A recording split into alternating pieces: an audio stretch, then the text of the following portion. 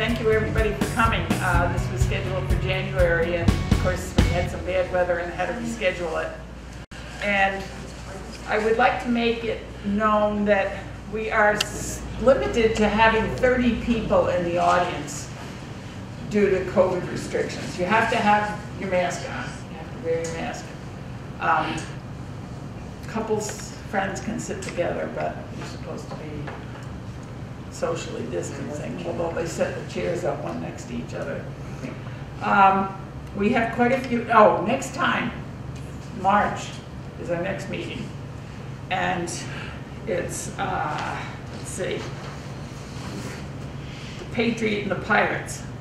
The discovery of an 1846 letter penned by George Robinson of Baldwinsville to his congressman reveals the strange link between this early veteran settler and surveyor and two of history's most notorious pirates. So, but we would like you to sign up on the library website. You go to the library programs, and then when you see March Go to the calendar. 8th, go to the calendar, and you see March 8th, it'll list Beauchamp Historical Club. And there's a place to sign up there. You should get a response back. You should get a reply back saying that your email or your registration has been accepted. I know it's been in the paper, it's been in the Facebook and all the groups. You know, you're in Baldwinsville and all those groups. But we have to limit it to 30, so if we get more than 30 people, we're going to have to ask some people to leave, so you're better off signing up and getting a chance of being here. Okay, any questions about that? If you're a guest, we'd like you to join the Historical Club. There's a membership form. Mary back there has the forms.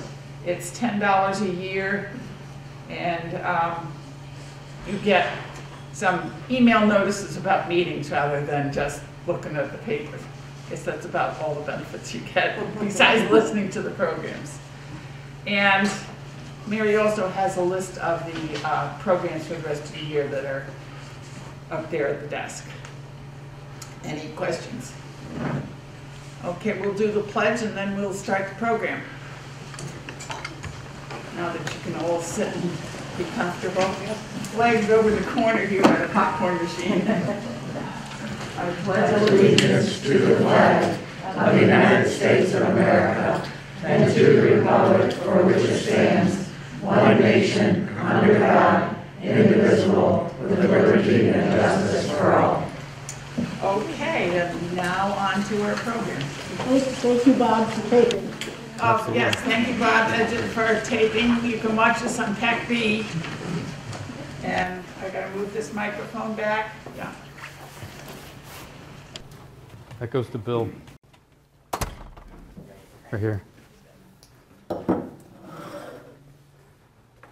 So how many people have been to one of these before? Raise your hand. I can't see your hands anyways. I have no idea how many people. So maybe one of you have come, maybe none of you have come. I think you're okay. We're going to try things a little differently tonight because the case has been written about. Usually I create these stories from whole cloth with the help of past local historians like Bonnie Kisselstein and people like, well, current local historians like Bonnie, and gentlemen like this. Who knows who this is? Beauchamp. Right. William Beauchamp, our namesake. I say it every time, but I can't resist. I want to be 80 and be able to ride a bike with a boat around my hat down the streets of Baldwinsville. If I can do that, the world will be my oyster. So barring that, I'm going to live a pretty sedate life, I think. You know,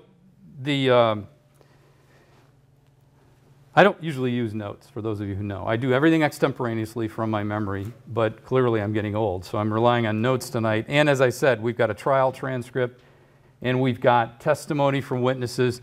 This is a really different story. Instead of Steve going out and researching and trying to find things out, this exists. It's in the public record. You can get it out of the Baldwinsville Library if you want to pour through 250 pages of trial transcript, which I don't recommend, but it's there. What I try to do in my presentations, distinct from other people, is I try to focus on kind of obscure stories unusual people, places, events from our past. And I really focus in on the 1800s. And I like to try to imagine what life would have been like. Can I take this off? Thank you. What life would have been like for our predecessors living in the village of Baldwinsville and the environs. I think it was a very different life. I think it was a more difficult life, but in some cases I think it was a much simpler life than the one we have today. The 4 stories here, I won't get into detail because some of you have seen them. The first one about Something's Up and Downer Street is about spiritualism in Baldwinsville, and a spiritualist you probably have never heard of unless you've driven down Downer Street, because that's where she lived and her father, the street's named after him. The second one is the Baldwin Home for Indigent Gentlewomen. How many folks know that there was a whole branch of the Baldwin family that emigrated to Texas? And they did extremely well down there. You know, they helped to found the city of Houston, excuse me, Houston. There's a high-rise hotel there named after a Baldwin daughter, one of Jonas and Betsy Baldwin's daughters. And they ended up doing very well, thank you very much, except for the young lady pictured there who was involved in a murder and will, and it's just crazy stuff. The next one is about, who's heard of Picketttville? If you're from out in rural Lysander, near Little Utica, Jacksonville, that area, there was a little community of sawmills called Picketttville on the Beaver Lake Creek, which flowed out of what was Beaver Lake north to Ox Creek. And it was kind of a going concern. It didn't have a church or a grange or a school, but people lived there and they thrived there, and it was a self-contained community, and it disappeared. You know, by the 1930s, 40s, 50s, it was completely gone. There are a few vestiges there, but it's mostly gone. Interesting story there, and there's the last resident right there. On the right was the one we did in November. It's called the Free-Loving Bible Communists of Baldwinsville. I also am a member of the Scruple Historical Society in Phoenix, and I was out there, and a lady came up to me and said, "I heard your presentation was great. I didn't want to go because I thought it was about communism." It wasn't. It was about some people who were very disaffected and disillusioned with life in Baldwinsville, even though it's a great place to live. And so they went off for parts unknown and joined communes that practiced things like free love and arranged marriage and vegetarianism and a lot of good things like women's rights, women's suffrage, and things like that. So anyway, if you're so disposed and you have time on your hands, they're all available on PACBTV's YouTube channel. Just go in and look for the history playlist. They're about 1 hour and 10 minutes long. If you get bored, you can do something else, but they're there. And they're there for one and only reason, and that's because of Bob Edgett, because he films all these things. And can you hear me, by the way? Okay, fantastic. All right. You can, okay, good. So this story's a little different. And why did I put an axe and a crime scene up there? Well, because there was an axe and a crime scene, so that pretty much explains it. If you're a little squeamish, although you look at what's on the internet and TV today, how can you be squeamish about something like this? It was pretty pedestrian, although it was bloodthirsty. Worse stuff, you know, you're going to see worse stuff on YouTube and the internet and anything else. But if you're squeamish, go on out to the library. They've got some great books in the news section. You can come back when the whole thing is over. It's a little different. It was very violent and tragic. And what I try to do is interject some entertainment values, some comedic value, and human interest stories in a lot of these stories, because they're not all gloom and doom. This one's pretty much gloom and doom. So it's not a happy-go-lucky story. It's got some pretty difficult parts to it. So one thing I want to do, there is audience participation, and I'm looking for it. So I am going to need someone to hold this cantaloupe. And I brought my axe. And so we're gonna simulate what happened in a barn in town of Van Buren. I just need somebody to hold the muskmelon. Rob? I'm a really good shot. I chop. I know you, Steve, and I'm not going to do it. That is a smart man. I chop wood every night in my garage. You know, the muskmelon, I'm not sure about that. We'll have to play that by ear. But it does involve an axe, and I thought the muskmelon was a good substitute for somebody's cranium. So in each of these presentations, I try to ask 3 different questions depending on the content of the presentation. The questions aren't always the same, but I try to focus in on 3. because I want there to be a beginning, middle, and end, and so we can all kind of understand what happened. In this case, you know, why was this such big news in Baldwinsville and beyond? This was a local murder, but it became big news in places like New York and the New York Times and the other places, or Chicago Tribune. It really traveled well. Now, there were a lot of murders going on at this time in the United States, so why was this one so particular, and why did it get so much press? We'll talk a little bit about that before we get into the actual crime itself. And then later on, we can cover these other questions about what really happened and what was the aftermath. You know, I know some of you are going to know who this guy is, Tony Christopher, right? And I don't know if Lynn Pinto's here tonight. No. Nope. Okay. So Tony was, I think, our first Van Buren town historian, if I'm not mistaken. 15 years, and what's even more incredible is I wrote a column in the Messenger about local history every other week for about 2 years, and I gave up. It was too exhausting. I was working full time. This guy wrote a local history article in the Baldwinsville Messenger every week, not for 2 years, not for 10 years, but for 15 years. And they're very, very good, and they're compiled in a book in the local history section of the library. I highly recommend you take it out. All kinds of fascinating stories in there. What's interesting about this story and about Tony is in his series Sketches of Yesterday, this is the only story he devoted more than one part to. In other words, he carried it over from week to week. 6 parts he carried on in this story. He started out with 5, and after the 5th, he got so much mail from readers, because the Messenger was much better read in those days and read by people in other states. They came back with their own anecdotes. Well, my grandmother told me, and my uncle was involved, and here's what really happened. So he ended up writing 6 articles that are really illuminating, and he was a great resource. And you know, I just got to give hats off to Bonnie. She and Sue McManus write this history mystery column in the Messenger every week, week in, week out. How many people are able to read that? I still can't see your hands, so that's all right. But I think Bonnie deserves a round of applause for everything she's done. Okay, so what about this story? Well, a couple of things. Number one, ignore all the names you see up there, or else you're going to spoil the whole story. I don't want you knowing who did this or who died, so just pretend there's nobody up there. But there was a book written about this, and it's kind of incredible when you think about it. It's huge. I have a copy of it here. There's a copy in the local history library. Mine is a reprint. I'd love to find the actual someday, but they're pretty rare. And it literally, from the day of the indictment all the way through to the final resolution of the case, articulates every single thing that was said in the court of law. It's a great resource, and it's where I derived most of my information. Like I said, most of my stories, I go out and I dig, and I talk to people, and I investigate. In this case, I really just had to go to this book. And thank goodness it's on the Internet Archive online, so you can do searches and things like that. So it's also available there.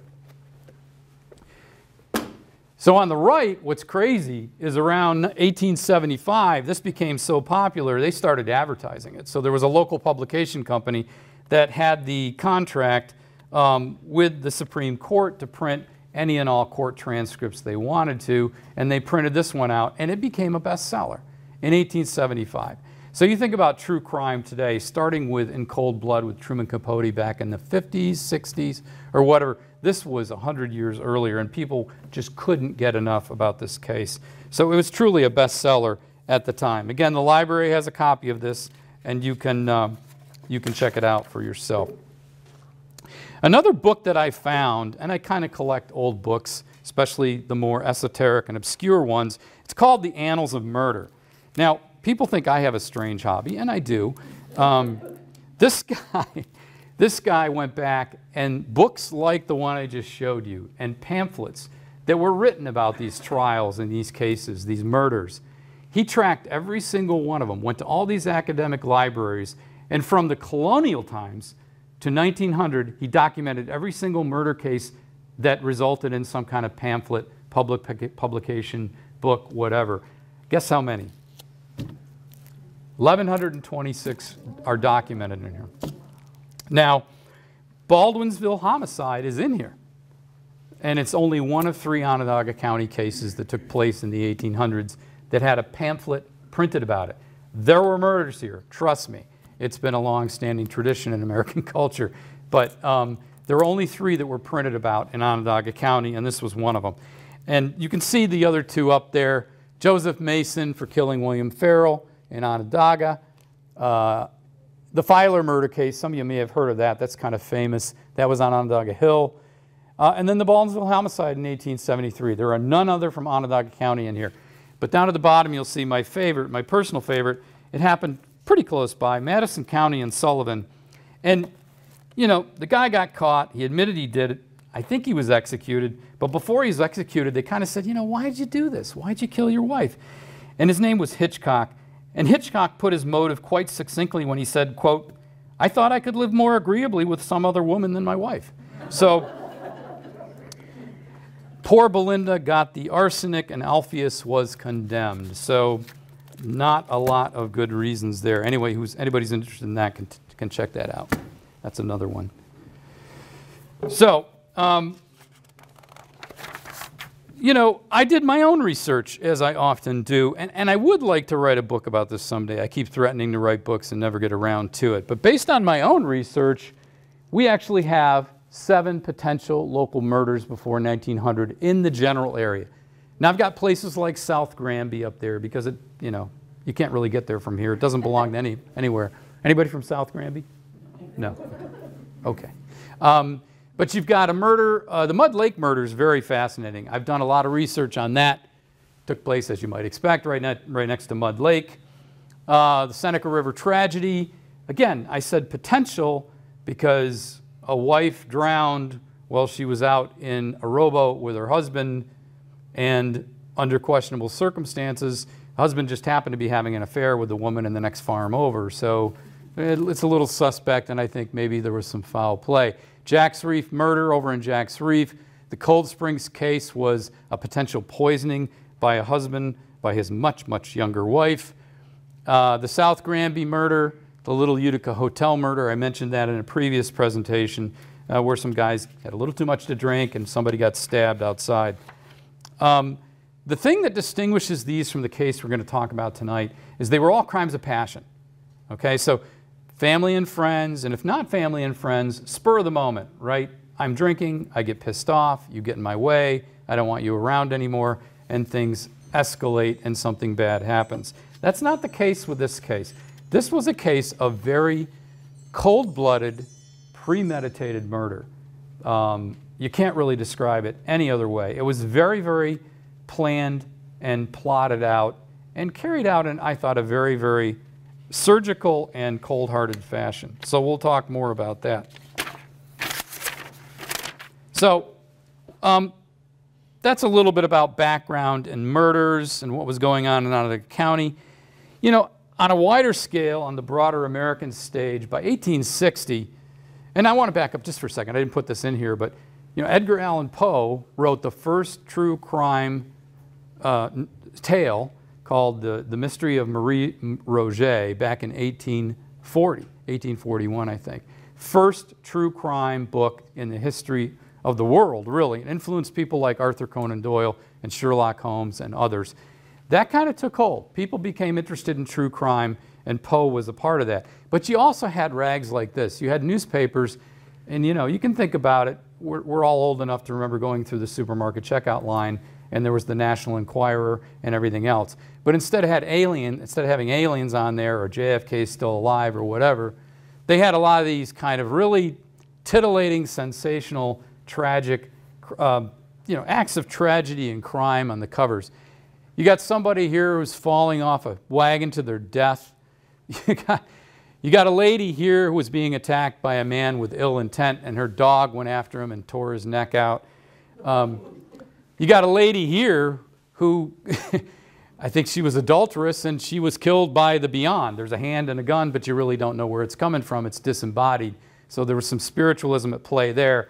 And over here, same thing. You got a guy who killed a woman, and right away she shows up in the window like, what did you do? How could you do this? So there was a lot of sensational journalism going on in the country, a lot of yellow sheet newspapers and things like that. So people were becoming more accustomed, I think, and acclimated to seeing crimes like this on newspapers and in their media of the day, right? It wasn't the internet, but this is how they got their news. It was a very popular publication, and it was paralleled by one in London as well that did exactly the same thing. And you open up the paper, and I did. I went online and checked these things out, and it's just like all kinds of sordid crimes and tales and just sensational stuff.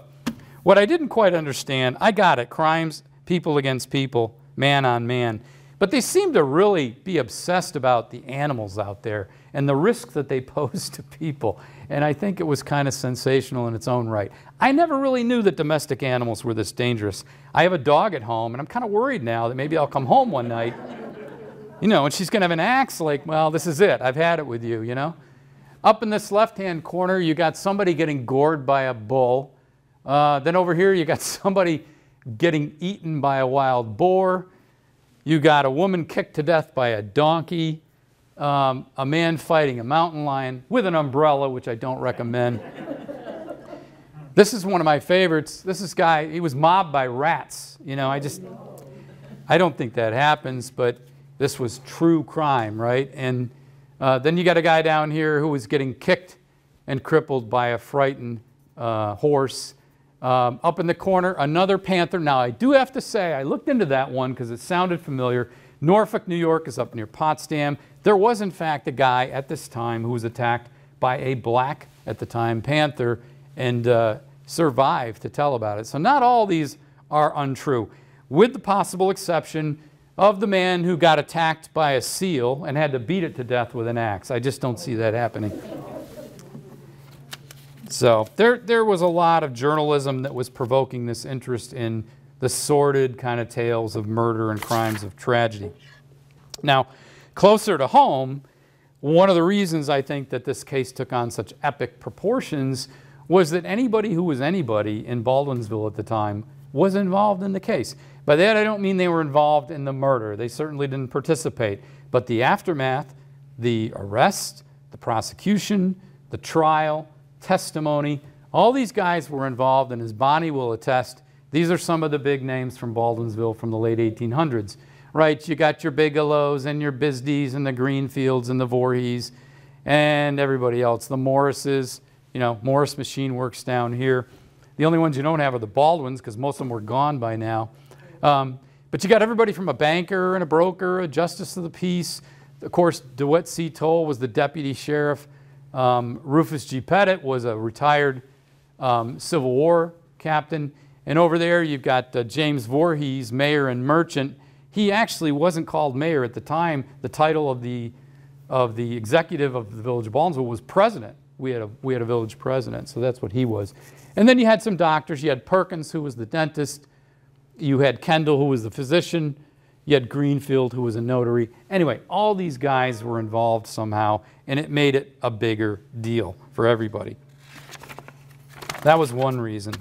But all that notwithstanding, and the fact that I think a lot of this also took place on the streets of Baldwinsville. The murder didn't, but the aftermath did. The arrest, you know, the confession, where these people went after the murder, during the murder, and so there was a lot of testimony about that.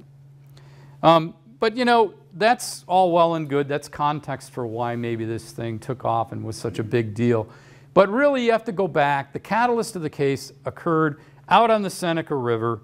Does everybody know where the Grange Hall is if you drive out 370? Yeah. Beautiful building on the right. Wasn't there at the time. It was a repurposed bulb storage barn from Indian Springs Farm, which came around 20, 30, 40 years later, Bonnie, maybe. So it wasn't there at the time. But that's, if you want to stop and look out over the river and go, it happened there, that's where you're going to want to stop. So it's just east of the 690 bridge.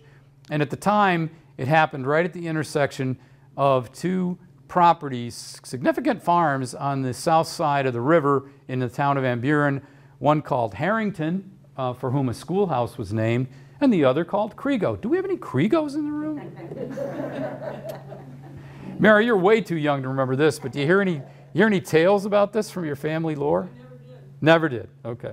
I just hope they weren't involved, and that's the reason they didn't tell you anything. All right. So, let's get to the next question. We talked a little bit about why would it have been such big news in Baldwinsville? Sensational journalism, a lot of local guys involved, cold-blooded, brutal murder. But what really happened according to the confession and the trial transcript? As I said, most of these cases, you don't have that available. You know, a lot of it's lore, stories passed down by oral history. But in this case, we have actual testimony and a confession from the accomplice that really spells out the events of the crime. And like I said, normally I don't rely on notes. I just do everything extemporaneously. But in this case, I want to stay true to the crime. I want to stay true to the facts and the history. And so we're going to try to answer that question. What happened exactly? We're going to use the transcript and the confession. And we're going to use the prosecutor, who was a guy named William Goodell. Well, the other thing I didn't mention was the prosecutors, the defense team, the judge, all went on to bigger and better things after this. It was a springboard for them politically. Many of them became Supreme Court justices, congressmen, senators. So the people that were involved in the case from the judicial system did pretty well from this. I'm going to be joined in reading the testimony. The prosecutor's name was William Goodell. Okay, he was the DA for Onondaga County in 1873-45. And I'm lucky enough to have not only a lawyer in the audience, but a lawyer who, I don't know, could be channeling William Goodell because his name is William Goodman, so it's real close.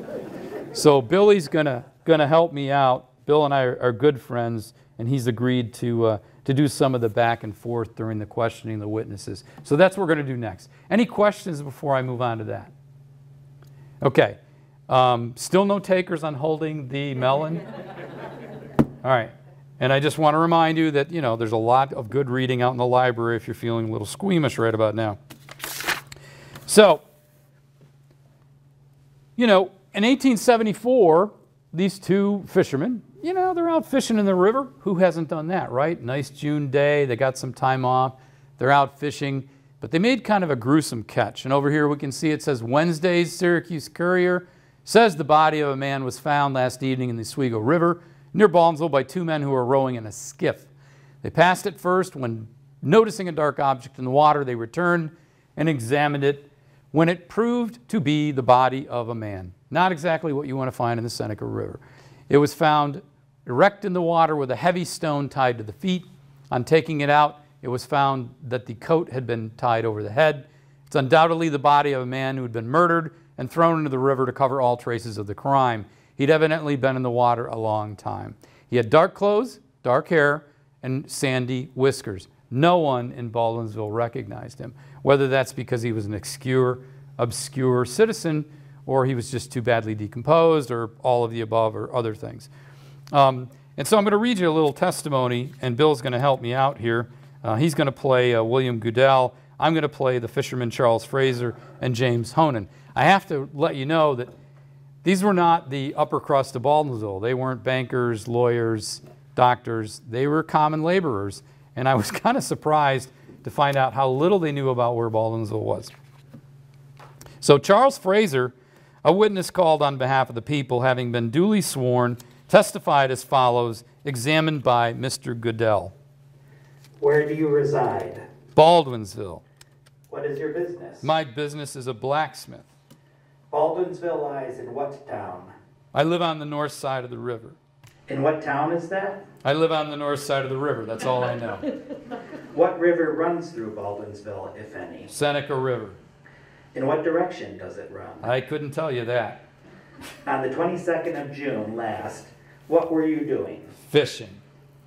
So then Joseph Holman comes up because, you know, I'm getting the feeling Charles Fraser maybe wasn't a very helpful witness if he doesn't know what direction the Seneca River runs or what side of the river he lives on. Anyway, so he was called, testified as follows, examined by Mr. Goodell. Mr. Holman, where do you reside? This is the other guy in the boat. Well, I can't speak English well enough to know. Where do you live? I lived in Baldwinsville at that time. I was working there. Do you know the witness, Mr. Fraser? Yes. Were you there on this day that he was fishing in the river? Yes, sir. Tell what took place, what you saw, and what was found in the river. Well, I found a man. The counsel suggests that there is no question about this point. With that suggestion, I will excuse this witness. So they weren't real helpful, right? They found a man, but they didn't have a lot more information. I think Homan was an immigrant and really had a difficult capture of the English language. So then we move on to the next witness. And this is Mayor Voorhees. I call him Mayor. He was actually President Voorhees. It's interesting. This is James Leslie Voorhees Jr. I got confused at first because there was a James Leslie Voorhees Sr. who lived where, Bonnie? 80 Legal Street? Well, Wig Hill. Oh, Wig Hill, yes. The senior, right. He was the tall pine of Lysander, right. This was his son who became the president and was a merchant. And what's kind of interesting, and we'll get into that in a second, he thought he knew who this guy was just based on prior experience. So James L. Voorhees, a witness called on behalf of the people, having been duly sworn, testified as follows, examined by Mr. Goodell. Where do you reside? Baldwinsville. What is your business? Mercantile business. And now president of the village? Yes, sir. Did you see the body? I did. When for the first time? The evening of the 22nd of June. About what time? About 7 o'clock, I should think. State the condition it was in and what you saw and did. They were drawing it to the shore when I got there. It was within 6 or 8 feet of the shore, 10 feet perhaps. I took hold and helped pull it ashore. Then someone, I think Constable Carpenter, removed the covering from the head. There were 2 coats thrown over the head. Carpenter, I think, removed them, and we looked at it sometime, suggested that it was best to leave it there. How was it attached? By a strap. What was done? Well, I was sent back there to see if I could identify the body as that of a Mr. Bullock that had been missing. Now, apparently this is a whole other story that I got to write. This Bullock guy was caught on top of a train with a horse bridle, was accused and arrested in Syracuse of stealing a horse out in Spencerport. They sent him back out there. He escaped custody, disappeared around Jaycox Hill. Horse thieving back then was a pretty serious thing. You could get hanged. And he disappeared, and he didn't show up again for 10 years. And when he did, he'd reinvented himself. He was now a retired colonel from the Civil War living in Alabama, married to a very wealthy woman. But obviously didn't mention the fact that he'd been caught on top of a train as a horse thief in upstate New York. So at that point, they got to figure out, all right, who's the victim, right? Because we can't really tell.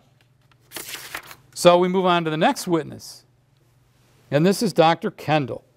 So Dr. Kendall was a partner of Dr. Allen. They had probably the biggest medical practice in town. He performed a riverbank post-mortem in the company of Captain Pettit. Now, I don't know how qualified Captain Pettit was to conduct a post-mortem. Has anybody heard of Pettit? Yeah. Pettit's Battery B, right? He trained a whole, not infantry, artillery company. And they ended up fighting at the Bloody Angle in Gettysburg. Pettit wasn't part of that. He wasn't there by then. Through shell shock or something else, Pettit ended up running the prison in Washington, D.C., primarily for Confederates and deserters, and unfortunately was dishonorably discharged because he was going out and grabbing people off the street, insisting they were deserters, and imprisoning and torturing them. So he's a hero for assembling Battery B, which fought at the Bloody Angle during Pickett's charge, but not a lot of people know that he kind of came back quietly with a kind of a questionable record in the Civil War. Anyway, he was tagging along with Kendall, and Kendall confirmed the findings of the Onondaga County coroner, Alicia George, who'd examined the body the day before. And so now Kendall, a witness in behalf of the people, being duly sworn, testified as follows by Mr. Goodell. You are a physician and surgeon? I am. Of how long standing? I've practiced for 30 years. Residing where? Baldwinsville. A partner of Dr. Allen? Yes, sir. On the 22nd of June last, did you, or did you not, make a post-mortem examination? I made an examination of a body on the bank of the river. Go on and state what you discovered. First, when did you go there? It was the 23rd day of June in the forenoon. I can't state just the hour. Who was with you? Captain Pettit. Anybody else? No, sir. Who was there when you were there at the body? There were a couple of other individuals besides Captain Pettit. I really can't call their names. Had you seen Coroner George before he went there? I had. He ordered me there. You examined the body. I examined it partially. State what you found. The body was in a box. Over the head was thrown a part of the coat, that is loosely, which I removed, throwing it backward, and discovered a large fracture on the right side of the head. So not a pretty picture. So that was Kendall, the physician. The next witness we have is W.W. Perkins, who was the dentist in town, also a postmaster and the administrator or operator of Herrick's Hall, which is probably the largest gathering place in Baldwinsville for formal events. And unfortunately, as you see there on the right, that's what was left after Colvin was attacked. So not a pretty picture. They did a number on his skull. But anyway, Perkins was able to identify the victim using dental records. And so William W. Perkins, a witness called on behalf of the people, testified as follows by Mr. Goodell. Where do you reside, doctor? In Baldwinsville. What is your business? A dentist. Have you been a dentist for long? 25 years. Do you remember the circumstance of a body being found west of Baldwinsville in the river? Yes, sir. When did you see the body? The afternoon of the day after it was found. Did you know the victim in his lifetime? Yes, sir. How long did you know him? I must have known him about 19 or 20 years. I will ask you what you say about his age. I think he was upwards of 30, perhaps 35. Did you do work for him? Yes, sir. I extracted teeth for him and made a plate of artificial teeth. When was this? I think it was 6 years ago this winter. I'm not positive, 5 or 6. What teeth did you extract for him? I extracted the central incisor on the left side and the lateral incisor upon the right side, and more or less bicuspid teeth, the small double teeth on the side. What are bicuspid teeth? As I said, the small double teeth on the side. How many in all, if you know? I do not. From which jaw? The upper jaw. Will you take the jaw, doctor, and tell us what you mean by the incisors? I presume they are not there. Which was brilliant, I thought. On the part. Guy just told him he removed the teeth, and he's like, show us where the teeth are. I presume they're not there because you took them out. So that was Perkins' testimony. So we're starting to narrow this down a little bit.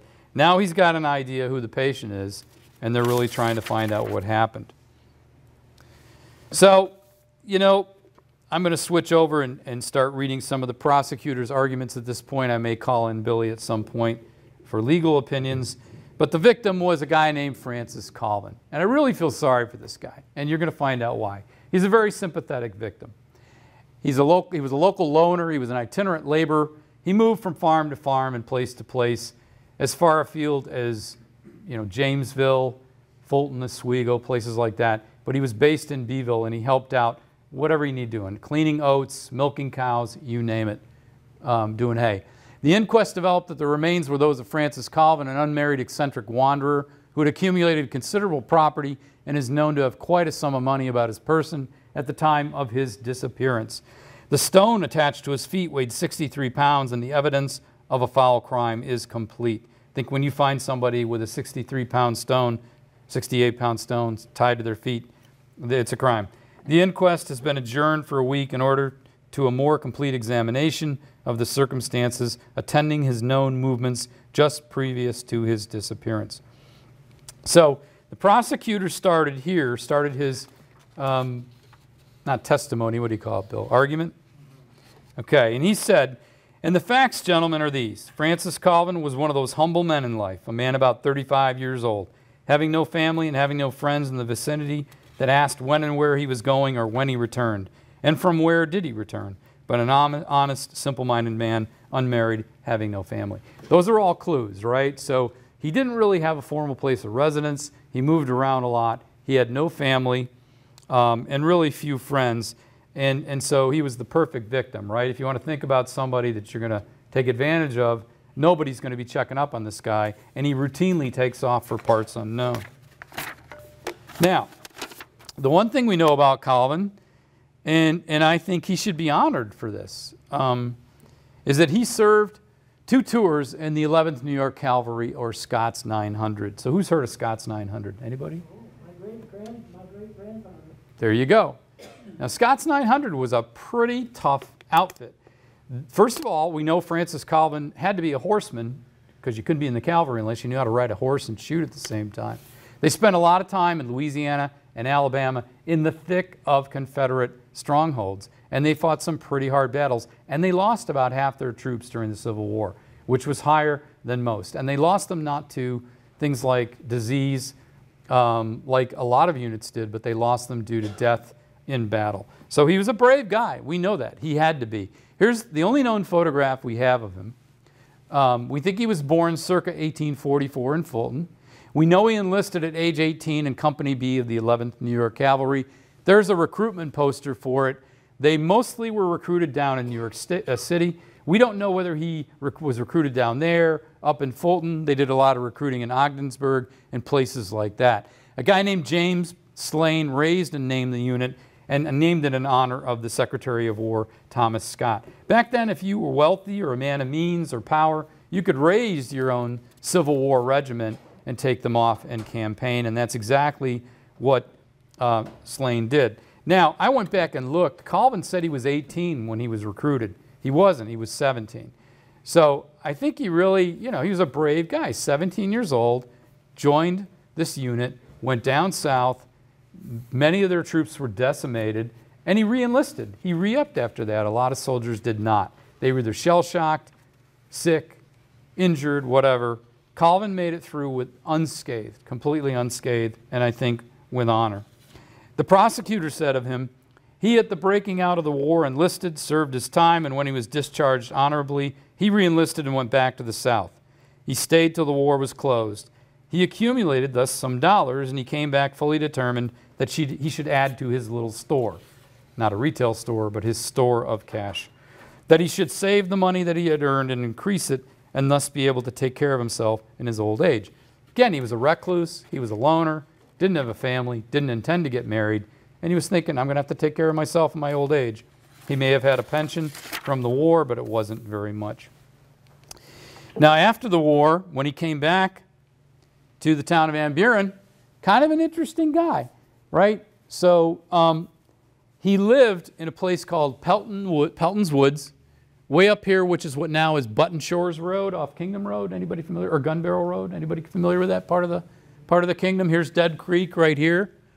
Okay, and that's not his cabin, but that's a cabin that was built in 1845 on Ox Creek in South Granby by this guy's grandfather, and he's old when the picture was taken. I have a feeling that, you know, Colvin's cabin didn't look much better than that, right? Obviously no running water, maybe not even a well, right? So it was pretty humble and pretty rustic, and that's where he lived, and that's the way he liked it. Now, he did do a lot of work in and around the kingdom, which was kind of a self-contained area in Van Buren. You know, Dead Creek was kind of a crossing point. A lot of people in the kingdom stayed in the kingdom, and so there was a community of people there that he could rely on for work on a regular basis. You know, after the war, he lived this humble hermit's life in a simple shack out in Pelton's Woods, almost right on the river. The prosecutor said at this point, I say, gentlemen, that Francis Colvin leaves no friends or relatives to sit here by counsel interested in the case. So in other words, there was nobody there giving moral support to the prosecution team. He stood, as it were, alone, isolated. He lived alone and thus became an easy subject for any man who saw fit to take his life and rob him.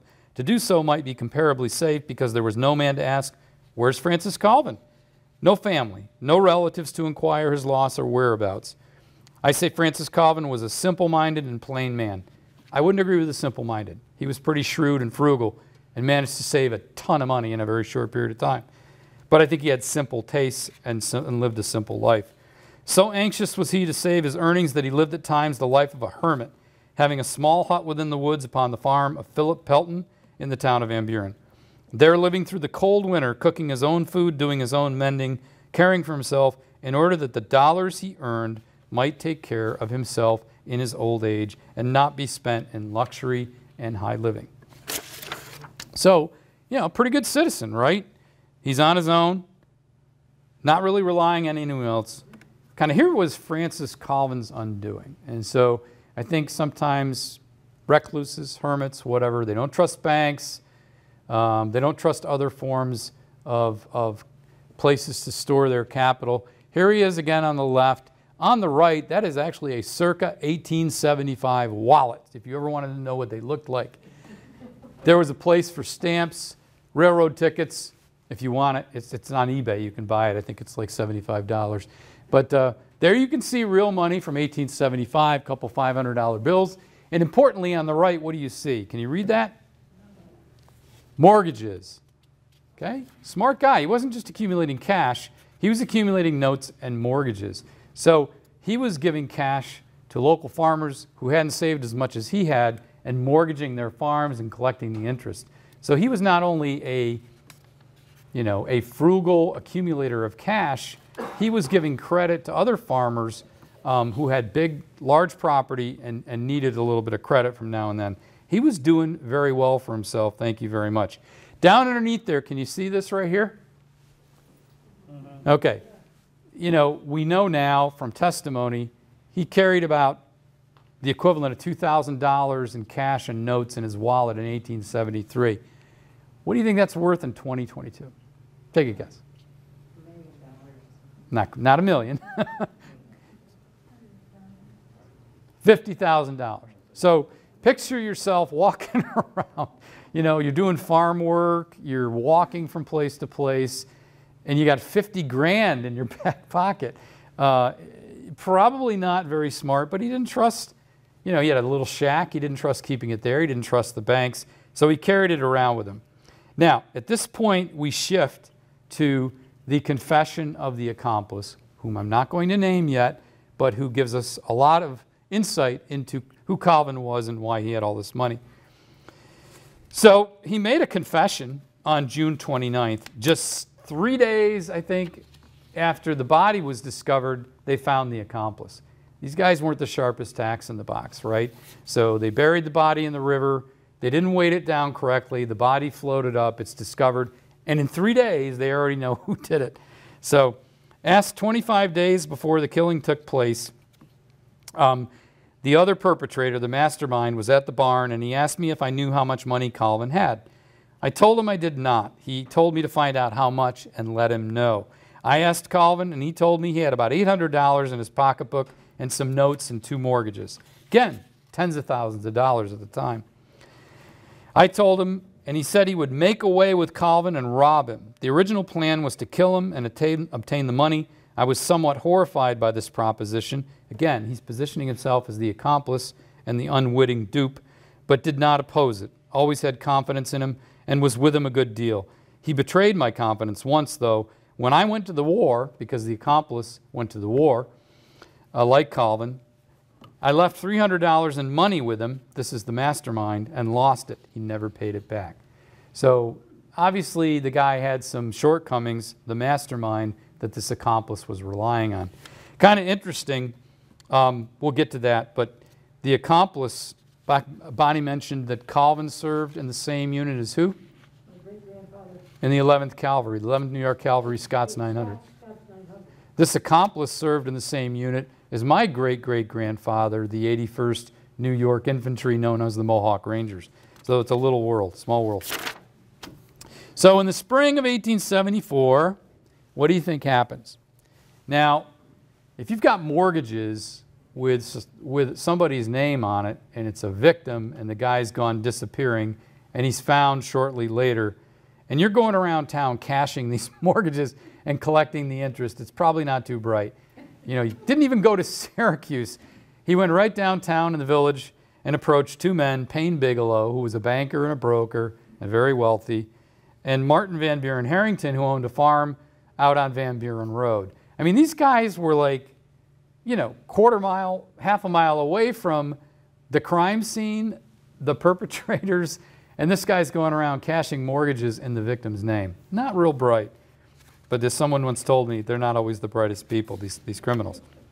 So in the spring of 1874, a local man approached 2 others with Calvin's mortgages. It's this accomplice I've been telling you about. He started to confess. He got in the jail with D.C. Toll, the sheriff, who was a tough, tough guy, and started spilling the beans and singing like a songbird. And so he said one mortgage was for $350, the other was $839, a note of $60, another $30. Sheriff Toll has both notes and the mortgage. I sold the other mortgage to Payne Bigelow and got the interest on the $839 mortgage. So that spring, he goes down to Payne Bigelow, who's got like 3 different properties in town. He's a broker, he's a banker, he's well-connected, knows everybody. He's from the Bigelows, of course. And then this guy, Martin Van Buren Harrington, has a farm out on Van Buren Road, and he goes to him and says, hey, I want to collect the interest on this mortgage. And Harrington goes, well, wait, this mortgage is with Frank Colvin. Oh, yeah, but he gave it to me. So a little suspicious at that point, trying to collect on mortgages that did not belong to him. So then we move on a little further. So that was in the spring, and here you go in late June. The body rises up in the river. Everybody gathers on the riverbank. There's a post-mortem examination. They're able to find out, A, it's a murder, B, it's Frank Colvin, and what happened to the mortgages and things that he held. So it led pretty quickly to one man. His name was Bishop Vader. I can't grow a mustache, but man, I'd love to grow one like that. Now Vader, again, at the time of the crime was living on the farm of the father of the perpetrator, the mastermind or whatever, but he was moving around a lot. And so he was living at the time with this really old lady named Aunt Becky Rouse out on West Sorrel Hill Road. There's her farm right there about the same time that Vader was there with his family, and Vader was arrested there by Sheriff Toll. What's interesting here is there's Aunt Becky's house, town of Van Buren, Dead Creek Road, West Sorrel Hill Road, Route 31, what is known as it now, Crego Road, the Kingdom. Here's where he was living with Aunt Becky Rouse. Over here was where the crime was committed. You could walk there in about 5 minutes. Over here is Martin Harrington's house. Again, it's a 5-minute walk. He didn't really spread this around very much. So he stayed in the area, was trying to cash somebody else's mortgages, and basically painted a trail right to his front door. He didn't give up. I mean, he didn't resist at all when Sheriff Toll came out to arrest him. He went very calmly and quietly to the jail. He stated, and this is where his confession starts, and the rest of this I'm pretty much going to read from his confession because it really tells it all. The body was found on Monday night, and I was arrested Wednesday about noon. So again, not a lot of time between when the body was discovered and Vader was arrested. He didn't really try to evade arrest at all. My name's Bishop Vader. I'm a little over 34 years old, have a wife and 1 child. I live on a farm in Van Buren and work it on shares. I've been in the Army, the 81st Regiment from Oswego. Again, that was my great-grandfather's, great-great-grandfather's. Enlisted in 1861, was wounded in the Battle of Fair Oaks, shot through both thighs, receive a pension, have never been arrested before this. I'm not a drinking man, and I never go on a spree. Was born and brought up in Van Buren. So you kind of get the idea. This is not really the guy who's the mastermind behind the crime, but he certainly was there and a part of it. So Vader did confess to Sheriff Toll. The confession I just read you was once he got into jail with Toll, with the sheriff, he confessed and did something I didn't think was very bright. He immediately went to one of the Syracuse papers and said, let me tell you what happened. I'll tell you the whole thing. So clearly, we've got counsel in here. I think my brother's here too. Would you advise your client? Yeah, just talk to the papers and tell them what you did. We'll figure it out in court later. Probably not a very smart move. So Vader confessed to Sheriff Toll. Here's Toll. Bonnie, correct me if I'm wrong. There's his house, livery stables, and next door was the village hall, which was where the hoosegow was, right? Okay. And there's Owen Lindsay, who was the mastermind of the case. That engraving was made from a photograph. I don't know if they intentionally made him look evil, but he looks like a pretty bad guy. Anyway, anybody know whose house this is now? Greg Raymond, right. If anybody knows Greg Raymond in town, that's his house. He's got the old Sheriff Toll's house. So he confessed to Toll, Vader, not Lindsay. When Lindsay first proposed to me that we make away with Colvin and take his money, I told him I would not be a party to it because I found out I would be found out. But he said he would manage it so as to escape detection. I told Lindsay about the money, and he said he would make away with Colvin and rob him. The original plan was to kill him and obtain the money. I was somewhat horrified by this proposition, but did not oppose it. I'd always had confidence in Lindsay and was with him a good deal. He betrayed my confidence once when I went to the war. I left $300 in money with him and lost it.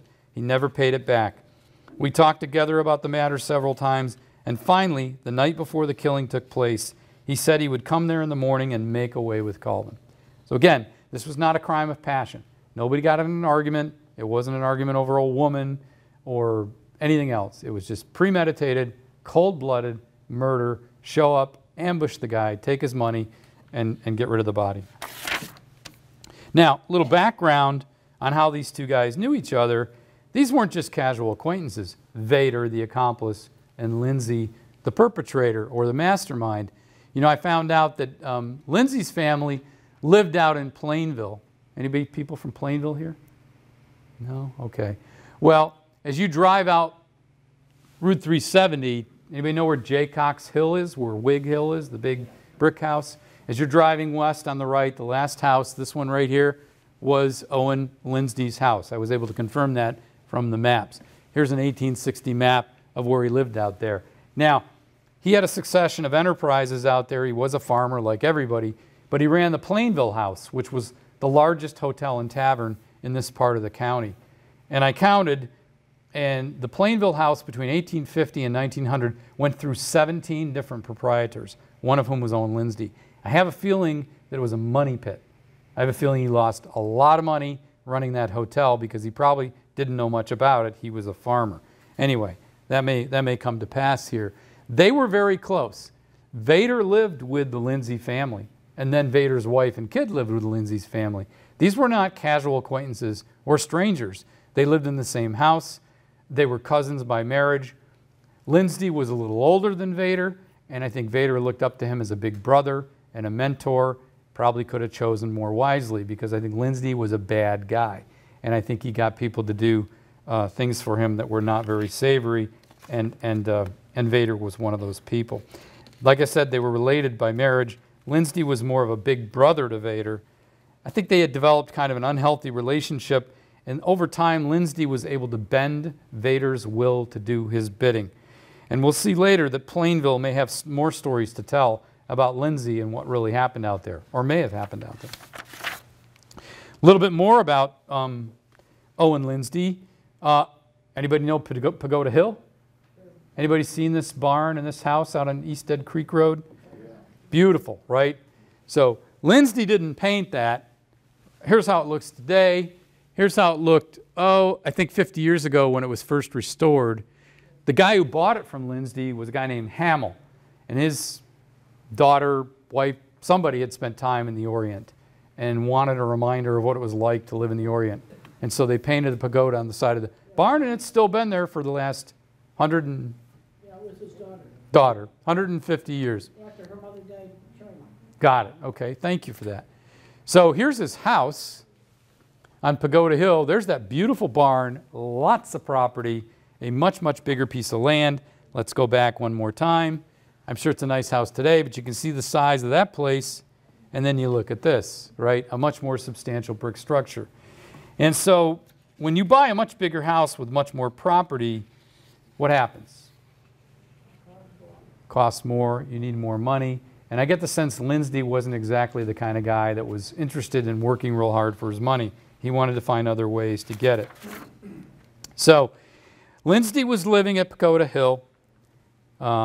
Vader at the time was actually living with Lindsay's father at the Daniel Lindsay farm just around the corner on Route 31, right where the 690 interchange is now. And here it is. So at the time of the crime, all three men were working for Daniel Lindsay, Owen's father. Now, I don't know how hard Owen was working based on what I've read, but the other two were working hard. You can see Pagoda Hill, that's where Owen Lindsay lived. Daniel Lindsay lived right there. We've talked about it before. There's the Rouse House, Harrington. Crego Road, Dead Creek. You kind of get the idea. This is East Dead Creek Road. Wasn't very far between the two farms, and you could travel cross lots pretty easily depending on the weather. So like I said, at the time of the crime, all three of them were working for Dan Lindsay, cleaning oats, milking cows, you name it, doing the usual stuff. And it didn't pay very well. I think Colvin was making, I think, $0.25 a day, if I'm not mistaken. So the confession continues by Vader. He says, well, Uncle Dan Lindsay is an uncle of my wife, and Owen is her cousin. So I've lived a good deal with Uncle Dan and worked for him. Owen Lindsay is a son of Uncle Dan, but has not always had a good character. So you're getting all these hints throughout the case that Lindsay's probably not a very savory individual. Now, just incidentally, it doesn't really have a bearing on the case, but I thought it was interesting. Right across the road from the Dan Lindsay farm, as I told you, it's right about where 690 crosses Route 31. There was the Harrington house. Their farm bordered Mary's ancestors' farm, right? Up on Crego Road. The border went all the way down to the river. That was the farmhouse. And there was the Harrington School, named for the Harringtons. I think they probably donated the land. And they were right across the street from the Lindsay farm. So it could possibly be that Owen Lindsay's, one or more of his kids, he had a daughter and a son, might actually be in that picture right now. What's interesting is this house, when 690 was put in, they destroyed the schoolhouse, they destroyed the Lindsay farm, but this house got moved. I've kind of given you a reveal here, but does anybody know where it is? Main Road. It's down at the end of Kamain Road. So if you drive down Kamain Road. That was the Thayer house. Oh, really? The Thayer house, right. Okay, Ralph Thayer and the farm equipment guy. But you can drive down the road and see this house that sat right across the farm 150 years ago. Again, it's where 690 crossed, and it disrupted a lot of things, including your farm, right, Bill? So what happened? Let's get into this a little more deeply. You know, here you got Bishop Vader, Francis Calvin. These were the worker bees. Owen was the son, and I think he kind of fancied himself as a supervisor or manager of the other two's labor. This is the actual barn where the crime took place, and we can thank Tony Christopher for getting out there and taking a shot of it in 1964 before 690 came through in 1969. There are really only 2 pictures left of it. But try to imagine what it was like when they were in there. Think about how dark it must have been. You know, my grandparents had a dairy farm out on Church Road, and the milking parlor was in the basement, and the ceilings were really low, and there were very few windows. And it was a very, very dark, dingy place. And so if you were out there this time of year in the pre-dawn darkness, it probably was a place where you kind of had to keep your wits about you. It was probably a little spooky. Anyway, Vader tells us what happened at that time. So now, you know, Lindsay's talked to Vader and said, here's my plan. Let's do away with this guy. He's got 50 grand in his wallet. We'll divvy it up. We'll get rid of the body. In the morning, Calvin and myself went to the cow barn to milk the cows. Accomplice, victim. I took one cow and he took another. Just as we were about commencing to milk, Lindsay came into the barn and passed me. And he had, where did I put it? He had an axe in his hand, all right? Now, like I said, I use this every night to chop wood in my garage. These do a lot of damage. I mean, should we skip the melon tonight? We won't? Okay. All right. I don't want to get Robbie all juicy, so anyway, you'll have to use your mind's eye to figure out what might happen. All right. In the morning, Calvin and myself went to the barn to milk cows. I took one cow, he took another. Just as we were about commencing to milk, Lindsay came into the barn and passed me. He had an axe in his hand. Probably not a good sign. The axe we used to break ice in the watering trough outside the barn. Calvin's back was toward him, and he did not see Lindsay. So already, the guy's got his back to him, right? It's just not good. Next, gets worse. So these are actual engravings from the transcript from this book. You can see kind of a depiction of the murder according to the testimony of Bishop Vader. Here's Vader. I don't know why he's got a smile on his face. I can't understand that. This is Lindsay with the axe, and there's Calvin milking away, completely oblivious to the fact that he's living the last moments of his life. I saw Lindsay strike Calvin on the head, above the ear, with the back of the axe. And I also heard the blow. I had a lantern to see the milk with. As soon as the first blow was struck, Calvin fell with a slight groan, as if he was catching his breath, but did not make much noise. After Calvin fell, Lindsay struck him again with the flat of the axe and dragged the body of Calvin into an empty stall and pulled his blouse over his head. and then said to me, take hold of his feet and help me carry him upstairs. I took hold of his feet, and we carried the corpse upstairs and laid it in the hay. Lindsay told me to go down and get the lantern and bring it up so that he could not see to cover the body. I did so that he could see to cover the body. And when I came over, when I came back, Lindsay had his foot on Calvin's throat, and Calvin was gasping a little. Yeah. So, you know, I mean, it's bad enough he takes the money. It's bad enough he hits him in the head with the axe. He hits him again with the axe. And just to finish him off, he's got his foot on his throat, strangling him. Not a bad guy. I mean, not a nice guy. So this was soon over, and then Lindsay took Calvin's things out of his pocket. I kept the mortgages and the notes. I held the lantern, and Lindsay covered the body up in one place with hay. And then he covered the coats in another place so they wouldn't get bloody. And then we went down, and he went off, and I finished milking. Can you imagine that?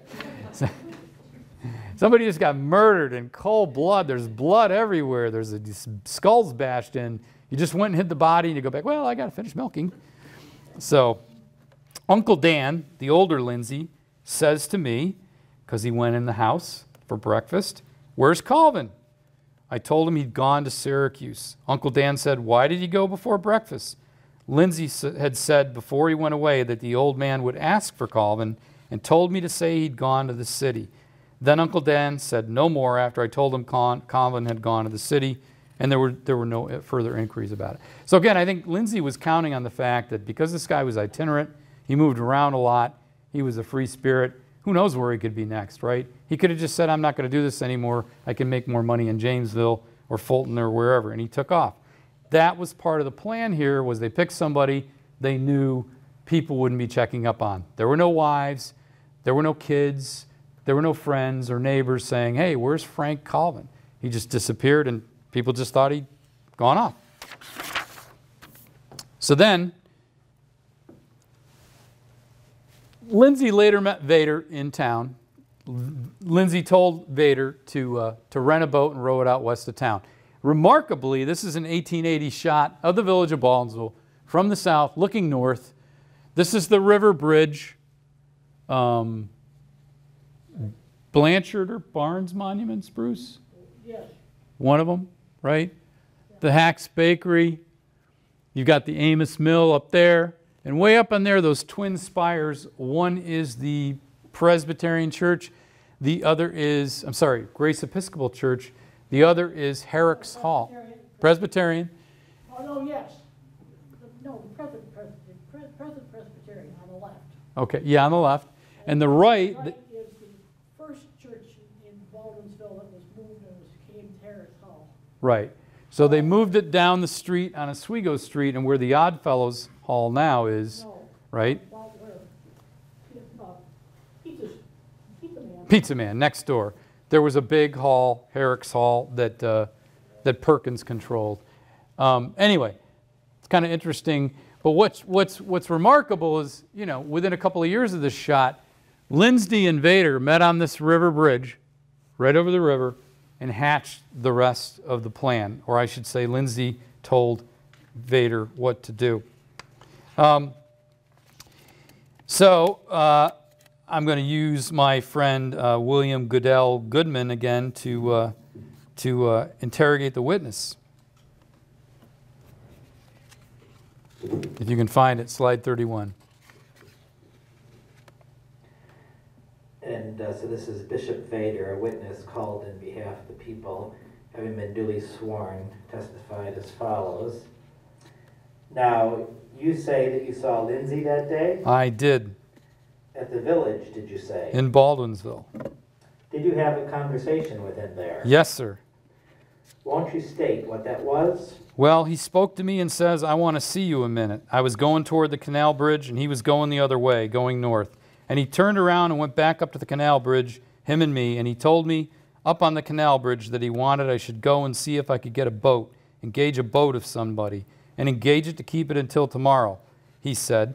And I asked him what he wanted of a boat, and he told me he'd tell me when I came back. What did you do then? I went and engaged a boat. And you then engaged a boat for how long? I told the woman I wanted a boat until tomorrow. I told her I'd bring it back tomorrow. What did you do then after engaging the boat? I went back where Lindsay was. Where did you go then? Or where did you have the conversation with him then? We had it along the sidewalk going over the river. State what he told you.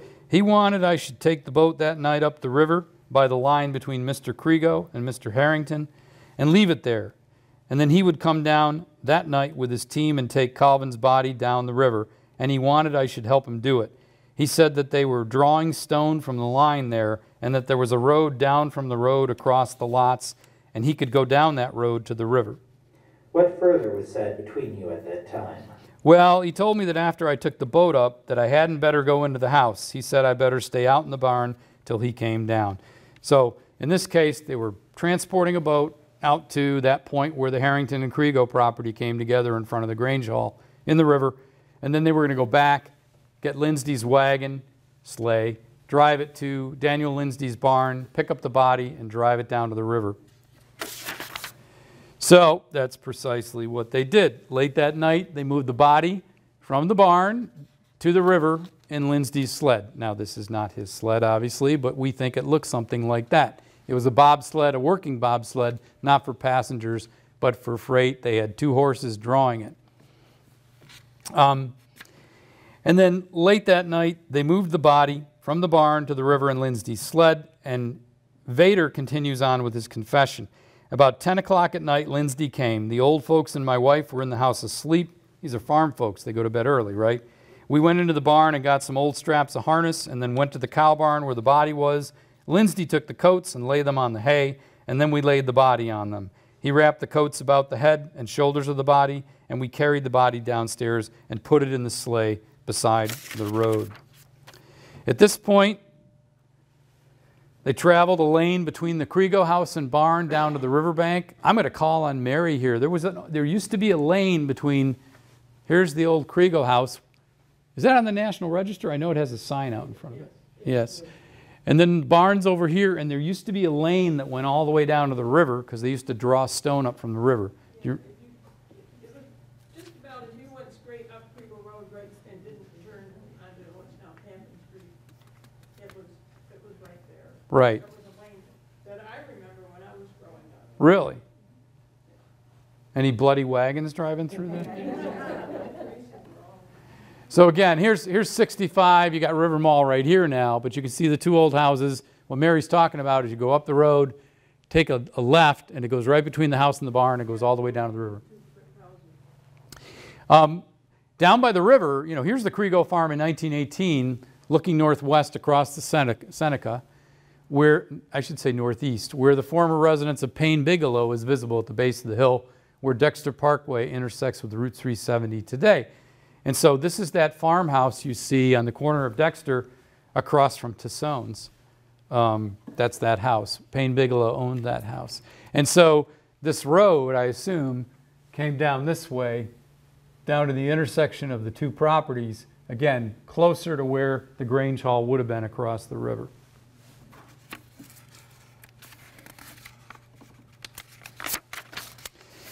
At this point, they tied stones to the body. They threw it overboard where it was found in June.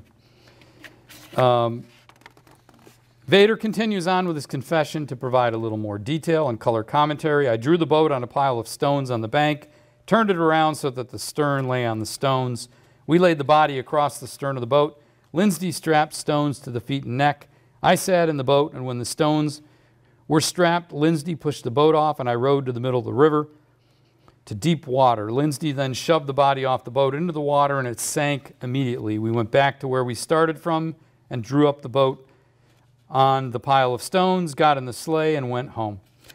Calvin had on a pair of rubber boots, and Lindsay pulled them off and said he would keep them. So the victims got rubber boots on, and Lindsay at that point, he's already got, you know, the cash, the notes, the mortgages, and to add insult and injury, let's take his rubber boots too. Not a very nice guy. I learned the boots were afterwards found in a barn in the village where Lindsay kept his horse. So again, there was mounting evidence that Lindsay was, in fact, what Vader said he was, the mastermind behind the crime. Sheriff Toll has them now, the boots. When we got to Uncle Dan's house, it was after 12 o'clock. Nobody was up, I'm sure, at that point. Lindsay went off and I went to bed. We had but little conversation that night. A few days afterwards, I met Lindsay, and then he told me to keep shady, I think, which means keep quiet, and we would not be found out. He also told me what to do with the mortgages, which he said take them to Syracuse, but what did Vader do? He cashed them all locally in Baldwinsville, where people knew who these people were and said, wait a minute, this isn't the guy. So as to get the money on him. He said if the murder was discovered, I was to lay it on Peck or the McGoverns or some such fellows. So one more thing, just like if you get caught, blame it on these innocent people and let them take the rap. Nice guy. So at that point, I think we've kind of come full circle back to the day where it all started, that June day in 1874, when Charles Fraser and James Holman were just kind of out fishing, hoping for a nice sunny June afternoon, and pulled up something a lot heavier than they were probably used to. And that's when they found the body. So, you know, like I said, I try to ask 3 different questions in every case. What was the aftermath of the case? A couple of things. Well, first and foremost, both men were held in the Onondaga County Penitentiary, which was out on Lodi Street in Salina at the place. It wasn't out in Jamesville. And they were tried for murder in the courthouse, first-degree murder. There's the old courthouse destroyed in 1968. Up here, what's interesting is the indictment. And I have to read you just a piece of it. So it's long. I'm not going to read it all. They basically specify the charges, as indictments do. But at the bottom, you know, there were notes made by the district attorney or the judge, I'm not sure whom, or the foreman of the jury, about what was happening at different points in time and each milestone that they reached. October 16th, 1874, defendants both arraigned and both pleaded not guilty. January 28th, 1875, on motion of Goodell, the district attorney and counsel for the people, ordered that a nolo prosequi, help me out, pro se. What does that mean, Bill? What does that mean? Not for yourself. Got it, okay. B and the, I can't read it. Anyway, the rest of it. And then January 26th to February 5th, 1875, defendant Owen Lindsay, because remember, Vader turned state's evidence. He confessed and he agreed to testify against Owen Lindsay, who truly was the mastermind for a lesser sentence. Tried by a jury, found guilty of murder in the first degree, and sentenced to be hanged by the neck. Not just hanged by the neck, but they really said this back then, until he is dead, dead, dead. So they weren't confident that they could get it right in the first time. They wanted to try it 3 times. On the 26th day of March, 1875, between the hours of 10 and 3. Now, that didn't happen. It was a capital case. It automatically got appealed a couple of different times. They tried to free Lindsay on technicalities in the trial and in the case, and it just didn't work. So Lindsay was sentenced to death a little later than it says here. You know, as for Vader, he turned state's evidence. He received 30 years in Auburn, but before he was ever released, he died there in 1882. There's Auburn State Prison. Gary, you probably recognize that, although it was a long time ago. And the Owasco Lake Outlet. You know, Vader, I think, you know, in the full light of things, I think he really was a dupe. He had very little free will. I think he was manipulated by Lindsay, made some very bad decisions, should have stood up to him. But it wasn't just about trying to cash mortgages in among neighbors that know who you are and who you aren't, but just the idea that he went along with this when his better judgment initially said, this is probably not a good thing to get into. He did write a letter from prison. I've read it. It's pretty eloquent and very sincere and very heartfelt. He apologizes to everybody. He says, you know, he deserves to serve the sentence that he's serving. He learned an important lesson. Please don't take it out on my wife and kids because of what I did. So he died in prison in 1882. That leaves probably the least savory character in this whole ordeal, Owen Lindsay, he claimed innocence up to the moment of his execution. He was hanged in February 1876. What's remarkable is these are actually the 3 guards he had from the New York State Militia that escorted him to the scaffold. We have a picture of them that came from the Onondaga Historical Association. At the time, the Onondaga County Sheriff was a guy named David Cossett. It was his responsibility personally. At the time, sheriffs did the hangings. So he hanged Lindsay in the Onondaga County Penitentiary, as I said, in February 1876. I said Lindsay claimed his innocence right up until the final moment. There were I read some articles that said capital punishment is so final, we should really look at this carefully. Lindsay says he's innocent, he never admitted guilt, but I think you kind of have to look at the character of the man and all the things he did and say, you know, this probably was a last-ditch effort. They did say he smoked about 40 cigars from the evening before his execution until he went up onto the scaffold. So he may have been a little bit nervous about things. I know I would be. You know, that leaves the victim in all this. You know, I feel bad for Vader. I think he was sucked into this. He did something wrong, and I think he had remorse. I don't feel sorry for Lindsay. I think he was kind of a bad guy, and I think he got what was coming to him. But then there's Francis Colvin. You know, I mean, he was a war hero, right? He served 2 tours of duty with the 11th Cavalry. That was not easy service. Not a lot of people did that. They typically served 1, came home, and licked their wounds, but he did not do that. He does have a grave in Riverview Cemetery, and on the grave, it does mention that he served 2 enlistments in Scott's 900. He's a Civil War hero, right? That met with a very, very bad end. And here's what I don't like about the whole thing. Instead of revering this guy as both a victim and a hero, you know, his artifacts became relics. What I didn't say in the case is after he was buried, they exhumed his body and removed his skull. Because you saw that Perkins, the dentist, and Kendall, the physician, handled the skull during the trial and pointed out different things that confirmed that not only Colvin was the victim, but that he suffered grievous harm and was murdered with malice aforethought. But after that, you know, they kept his skull and the axe as a keepsake. I mean, Perkins, the dentist in town, as late as 1900, was bragging about, among his many artifacts in his collection, he has the skull of Francis Colvin in his collection, like it's some kind of good luck charm or something. And that kind of bothers me. I think it should be repatriated with the body in Riverview Cemetery. Unfortunately, that was 122 years ago. We have no idea where this thing is now, right?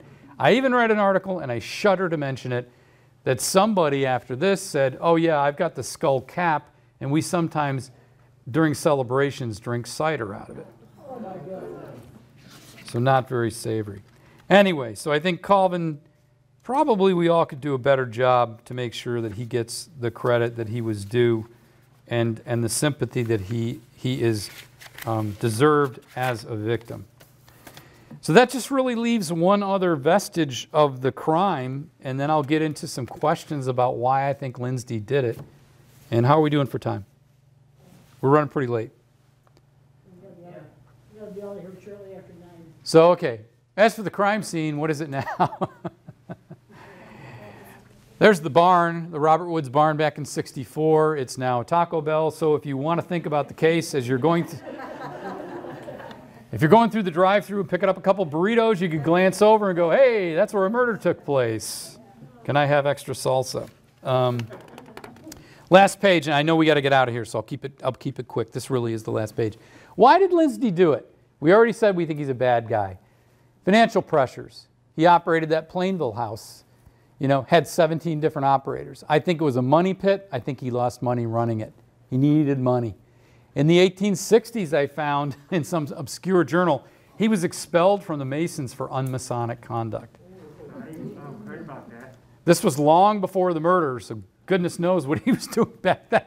I don't know what unmasonic conduct consists of, but it's probably not good. I think it was probably money related, right? He seemed to take advantage of people for money, like Vader.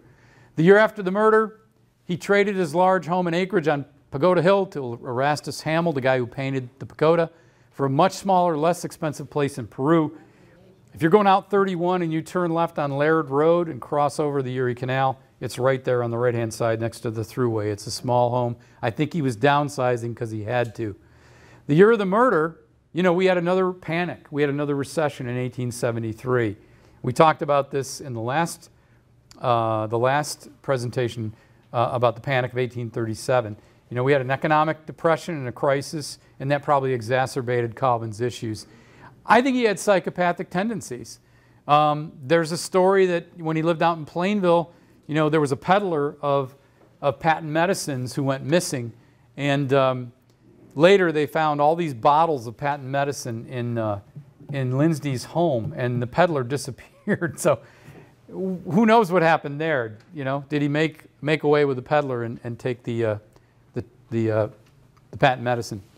This is kind of cool, interesting. Now, you don't know how much of this is apocryphal. You don't know if it's true or not, but years later, a man recalled that as a small boy, his father and another man were filling in a well on the old Lindsay place in Plainville, that farmhouse I showed you.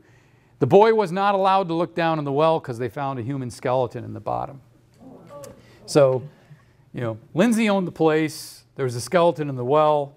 Did Lindsay put it there? I don't know, but you know, when was the last time you found a skeleton in a well? So, and then shortly after his arrest, his wife Lucy was hired to help the Blanchards in town with their newborn son. She would moan while rocking nervously, which disturbed her employer. When asked what was the matter, Lucy Lindsay replied that Owen told me he would kill me if I ever repeated what he said in his sleep. So either he had a guilty conscience or he talked too much, but I think Lucy was scared to death. Once Owen was gone, probably not so much. And then, you know, don't discount sheer desperation. People get themselves in situations they cannot extract themselves from. I think he was a desperate man, and you know, Henry David Thoreau said it best. He said, "The mass of men lead lives of quiet desperation, but it is a characteristic of wisdom not to do desperate things." So I think Lindsay was a little more desperate than he was wise, and as a result, probably a bad guy. And I think that's all I have on the Lindsay murder case, but if you're interested, in 1913, a poem surfaced that was written at the time of the trial called The Ballad of Owen Lindsay. It's pretty entertaining. It goes on and on and on. I won't read it here, but I got copies here if you want to read it. It's pretty entertaining and gets into the details of the case in kind of a poetic way. It is 8:25. I know we ran over a little, so if anyone has any questions about the case. Who owned the Pagoda House? Was it the killer or his father or the Uncle Dan? So the Pagoda House was owned by Owen, the mastermind murderer. His father Dan owned the farm over on Route 31, kitty corner across from it. And then Owen didn't own it long. He sold it very, very quickly to this guy, Erastus Hamill, and downsized over in Peru, I think because he was out of money. George Hamill. George Hamill? Yeah. Okay. His daughter was mother of Mark Hamill from Star Wars? Okay. Mark Chapman. Do you happen to know why Vader died? Like what his cause of death was in prison? He was only in his early 40s. Yeah, he was very young. I don't know the answer to that question, but I think it was natural. Okay. I think it was either cancer, heart disease, something like that. Okay.